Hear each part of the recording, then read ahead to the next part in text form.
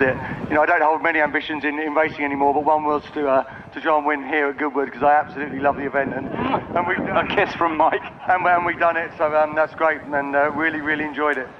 You probably prefer standing where you are now than where you usually stand, which is where I'm standing. Yeah, I mean, it's very nice. Obviously, it's only once a year I get to do this, so it's sort of like, you know, coming back to the past, literally. And yeah, it's just great. I'm really chuffed. And what was the deal with smashing up Lord March's chicane? Yeah, I got that bit wrong one lap and kind of like took it with me, and then the next lap I actually collected the whole thing. So sorry about that, but you just got to get it so tight there to get the good run, and that was that. Here's my little kid. Here the kids. Let's have a quick word with Mike. Mike, he did you proud at the end. Oh, fantastic. I was struggling a little bit after my spill yesterday, but the bike was handling really nicely, and I thought, just let's get this thing home. We did a really good changeover in the pits, and I think that's what brought us back to the front. And then James rode his heart out. I mean, what a race. We've got the video of that on. It's going to be mental. It's going to be great. I think secretly you did all the work, and he just brought it home.